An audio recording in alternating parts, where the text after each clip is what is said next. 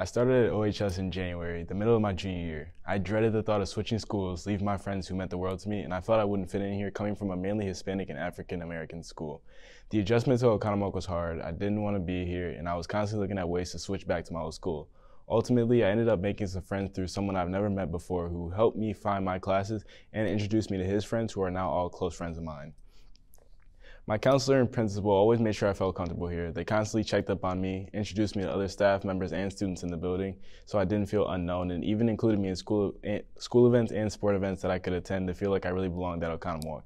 It's important to have an adult you can trust for those days where you don't want to be here, or you just need to get something off your mind, or just don't know what to do. Some advice that I would give you guys is get out of your comfort zone by participating and supporting school events when you can and making a new friend. Don't do the same thing over and over. Don't shed your values and stay focused on your goals. Strive to be a better version of yourself every day. You don't need validation from others to be somebody in this world.